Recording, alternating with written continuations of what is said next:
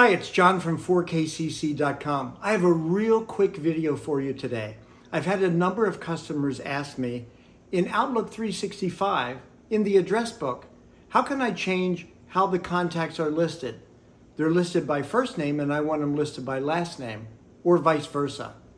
So in this little video, I'm going to show you how to change that. If you like this video, be sure and give it a like. Don't forget to subscribe to our channel and make a comment if you want to. Thanks.